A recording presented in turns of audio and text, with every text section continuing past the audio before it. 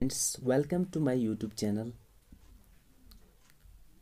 It's class 10th topic nutrition. Actually, first of all, we will define what is nutrition. Let me explain what's nutrition. Nutrition is the process of obtaining and utilization of food for meeting various requirements of living beings. Actually, what's food? Food is the material substance which is used by living organisms for obtaining energy and raw material to produce biochemicals. And the biochemicals, they are required for our body. For example, building, repair, growth, development, and regulations. Now, the different components of food, they are both organic and inorganic.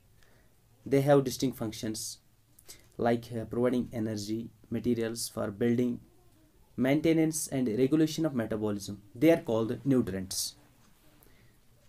They are called nutrients. आपके सामने मैंने define किया है what's nutrition. Nutrition क्या होता है कि food से हम न्यूट्रेंट्स हासिल करते हैं और वही न्यूट्रेंट्स हमारी बॉडी के लिए ज़रूरत होती है और हमारी बॉडी ग्रो करने के लिए न्यूट्रेंट्स की बहुत ज़्यादा ज़रूरत होती है. They are for building, repair, growth, development. Okay, now what's food? There are three types of foods. Number one, energy foods. It includes carbohydrates and fats. mainly आपको पता ही होगा कार्बोहाइड्रेट्स और फैट्स किन चीज़ों से हमें मिलता है. The number second is body building foods. For example, इसमें हमें प्रोटीन्स, मिनरल्स और कार्बोहाइड्रेट्स. आपको पता ही होगा प्रोटीन रिच क्या होता है, सीरियल्स होते हैं, दाल्स होते हैं. And the third one is protective और regulatory foods. For example, vitamins and minerals. किन चीज़ों से हमें विटामिन्स और मिनरल्स मिलते हैं? All the things which I explain in front of you, ये सब कुछ हमें किससे मिलता है? Food. Whether they are vegetables, whether they are fruits, whether they are any other thing. तो सारी चीज़ कुल मिला के हमें ये सिखाते हैं कि फूड से हम एनर्जी हासिल करते हैं और वही एनर्जी हमारी बॉडी को ज़रूरत होती है और उससे हमारी बॉडी ग्रो हो जाती है, हमारे बॉडी पार्ट्स ग्रो हो जाते हैं. अब आपके सामने मैंने there are three types of foods. Energy foods, इसमें हमें कार्बोहाइड्रेट्स एंड फैट्स मिलते हैं. बॉडी बिल्डिंग फूड्स, इसकी एग्जांपल है proteins, minerals and some carbohydrates. Okay, the number third is protective and regulatory foods. इसकी जो एग्जांपल है वो विटामिन्स और मिनरल्स होते हैं. इससे पहले आगे बढ़ने से पहले आपको मैं ये बताऊंगा कि व्हाट्स इम्पोर्टेंस ऑफ न्यूट्रिशन और food. They are same, nutrition और food.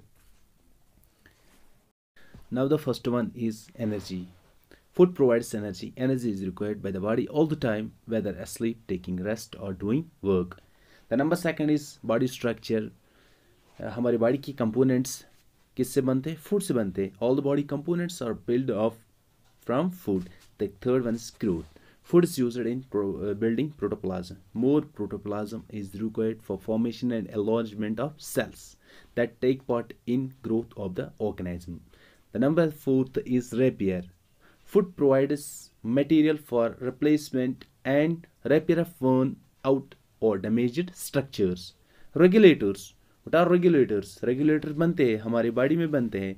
They are hormones and enzymes. और वो किससे बनते हैं? फूड से बनते हैं और हमारी बॉडी को रेगुलेट करते हैं, हमारी बॉडी फंक्शंस को कंट्रोल करते हैं. रेजिस्टेंस, विद फूड से ही हमारा डिफेंस सिस्टम बनता है, हमारी बॉडी में इम्यून सिस्टम बनता है, well developed immune system. That's formed by food. Reproduction, और फूड से ही हमारे रिप्रोडक्टिव स्ट्रक्चर्स बनते हैं. Now the types of nutrition. There are mainly two types of nutrition.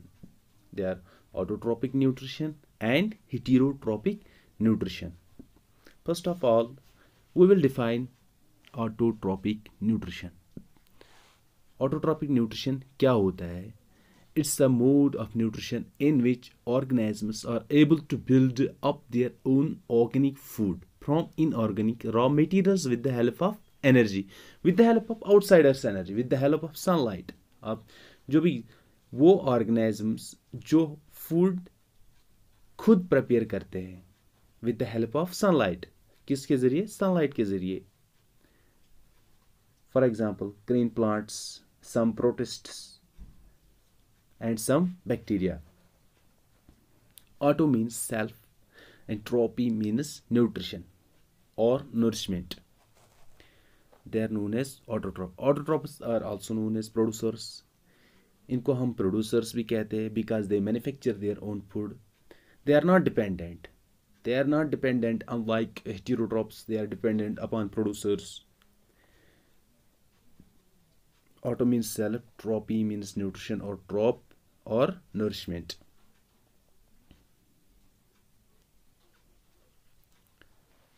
Now green plants manufacture their own food with the help of sunlight. उस process को हम photosynthesis कहते हैं. Photosynthesis. Photos means light and synthesis putting together. Light putting together. Photosynthesis actually is the biochemical process of manufacture of organic food from carbon dioxide and water with the help of solar energy inside chlorophyll containing cells.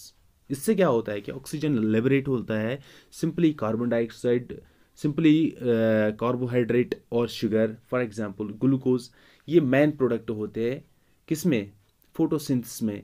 Glucose is stored as a starch. Unlike जिस तरह हमारी body में glycogen store होता है, उसी तरह glucose क्या plants में एज ए स्टार्च स्टोर होते हैं. तो इससे आगे हम बढ़ेंगे तो there are some major events in photosynthesis. इसमें क्या होता है कि absorption of solar energy by chlorophyll. Second, conversion of solar energy into chemical energy as well as utilization in splitting water into hydrogen and oxygen. The number third is the reduction of carbon dioxide to form carbohydrates and other components of organic food. तो ये हमने इसके थोड़ा सा autotrophic के बारे में पढ़ा है यहाँ पे. ऑटोट्रॉपिक अब आपको समझ में आया होगा कि ऑटोट्रॉप्स क्या होते हैं. They are green plants, they are self dependent, they manufacture their own food.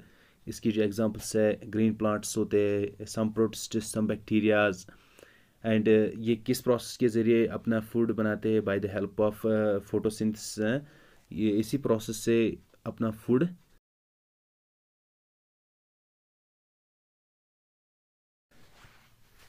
it's similar to storage of glycogen as energy reserved in our body. Most of photosynthesis occurs in leaves which are green in color due to chlorophyll. Small amount of photosynthesis also takes place in young green stems. Photosynthesis कहाँ पे होता है ये मैं आपको बताऊंगा. Let me explain. Photosynthesis occurs in green leaves. It occurs in green leaves. Leaves में ही क्यों होता है? Because of chlorophyll. क्योंकि उनमें ज़्यादातर क्लोरोफिल प्रेजेंट होता है. एक पिगमेंट होता है ग्रीन लीव्स में जिसकी वजह से फोटोसिंथेसिस वही पे ज़्यादा होती है. और स्मॉल स्टेम्स में होता है यंग ग्रीन प्लांट्स होते हैं. यंग ग्रीन प्लांट्स होते हैं, ग्रास होता है, उसके ऊपर श्रब्स होते हैं, हर्ब्स होते हैं. उनमें जो स्टम्प होता है उसमें क्या होता है कि उसमें भी फोटोसिंथेसिस हो जाता है. इट्स बिकॉज ऑफ उसमें क्लोरोफिल पिगमेंट ज़्यादा प्रेजेंट होता है.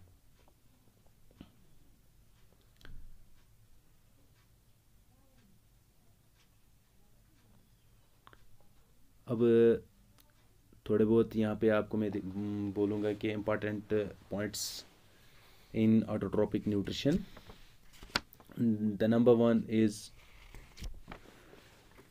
The number one is food is self manufactured.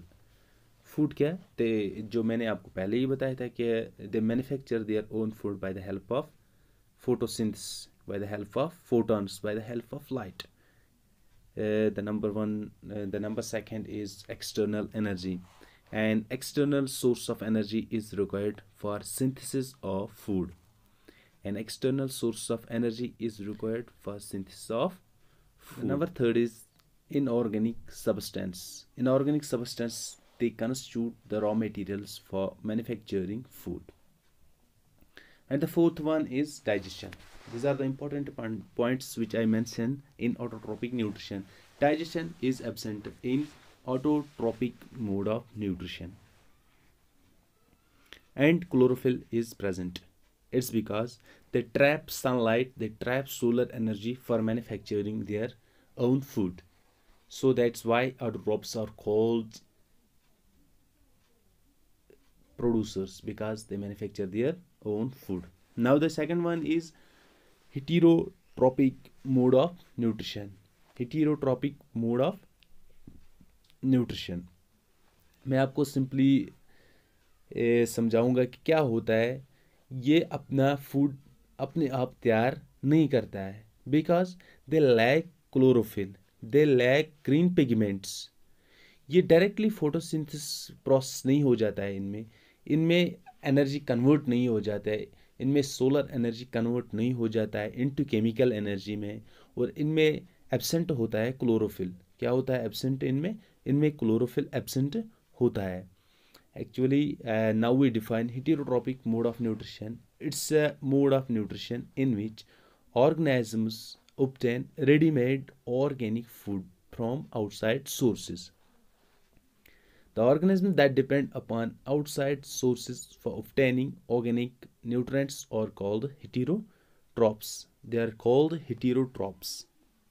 वो ऑर्गेनिज्म जो दूसरों पे डिपेंड होते हैं, जो प्रोड्यूसर्स पे डिपेंड होते हैं, या जो दूसरों ऑर्गेनिज्म पे डिपेंड होते हैं, उन्हें हम हेटेरोट्रॉपिक या हेटेरोट्रॉपिक एनिमल्स या हेटेरोट्रॉपिक न्यूट्रिशन बोलते हैं, या हेटेरोट्रॉप्स बोलते हैं. Hetero means other and tropic means nourishment, other nourishment, they depend on others.